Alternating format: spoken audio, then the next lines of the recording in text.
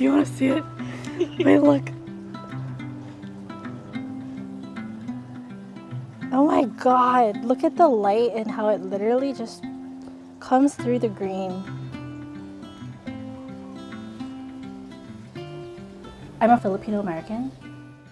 My parents were immigrants, and so I'm the first in the family to be born on US soil.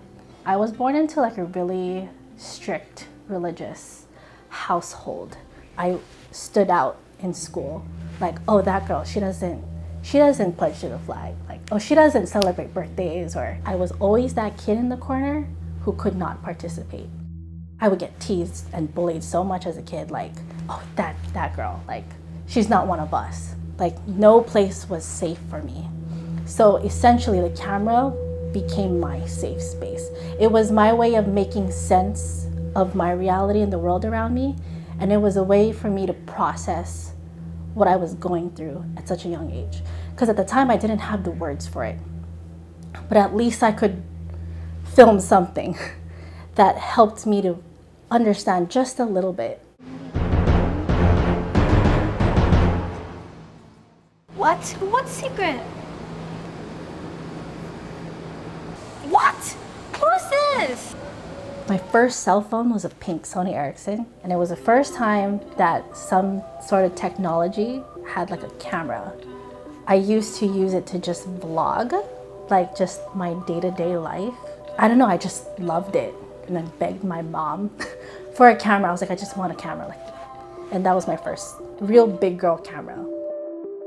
I think at a young age, I kind of already had this awareness of society and the ugliness of it. I was like filming stories about child abuse and like cyberbullying. I think that's why the camera became, that's why like I always have it with me. Even till this day, it's like I'm still healing almost. Like I'm still processing what all of that was. Oh, anak, help me. Ma, what is this? Oh, it's your internship. Look, I got you this new scrubs, your name tag. Ma?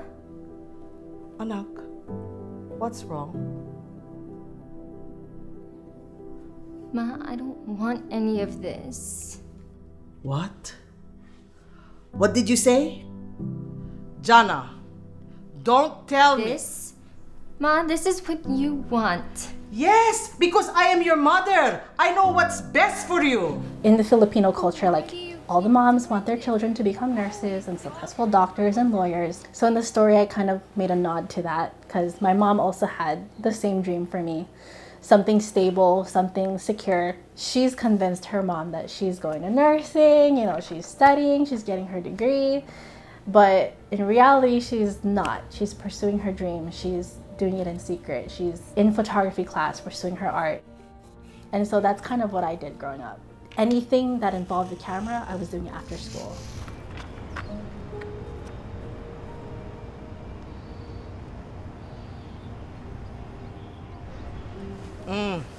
Nalipatan mo dahil ito eh.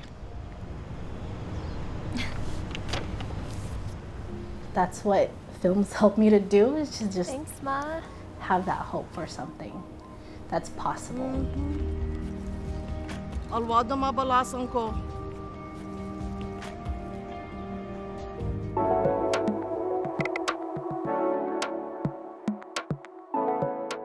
I think my style has evolved over the years, but I've always gravitated to a softer, dreamier look.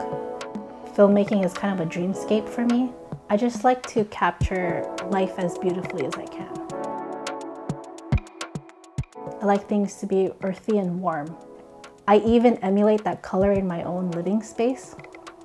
The earth tones, the greens, the oranges and the blues, the browns, the wood, because it gave me a sense of warmth, a sense of comfort. For me, mise-en-scène, the scene itself, how it looks in real life matters for me because I can't bring greens where greens don't exist. So when I'm out filming, I'm already looking for textures in nature. I'm looking for where the colors are the richest, where the textures have depth, And then if it's not there, I try to create it myself. So like I'll bring in plants or like hang tapestries in like the walls. And then in post, when I'm finalizing the film, I'll throw it into DaVinci Resolve and I start color grading it. That's where I bring out the greens and the warmth and the oranges. I've always loved the orange and teal look. Your training for marrying Mānoa began when you were born. On the Kahuaka'i film, I was one of the camera operators alongside Gerard Elmore and Kal Kosaki. On that film, all we had was just the small red camera, the red Gemini, but it was super run and gun. Like we were just hand holding that. We were getting in there and we were running around and like, sometimes we'll switch off cameras and like, you take the gimbal and you take this setup and I'll take this setup and I'll film from this angle. But oh my gosh, it was such a beautiful experience. And we just ran with them in the volcanoes or like out at dark at 5 a.m. If we're doing a blessing, we were in there. Yeah. 6, 7, 8, 9, 10. Ready, not your help. On Crystal Backey's film, Sincerely Kay, it was a visual poetry of her life story. Crystal wanted it to be as organic as possible, like kind of like we were in the scene with the characters. They weren't actors and we weren't camera operators, but we were with them, kind of experiencing life with them. It was a setup similar to this. It was just this small camera with like a shotgun Rode mic, and we were just in there, just capturing things as they happened. We did prioritize the characters' emotions, the stillness, the quietness in those moments. I think what I loved most was the fact that there was almost no dialogue at all. So it really challenged me as a filmmaker.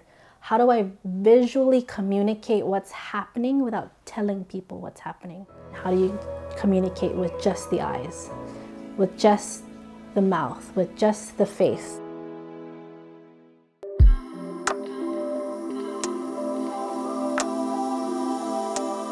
I just see myself creating work that's honest, that's empathetic.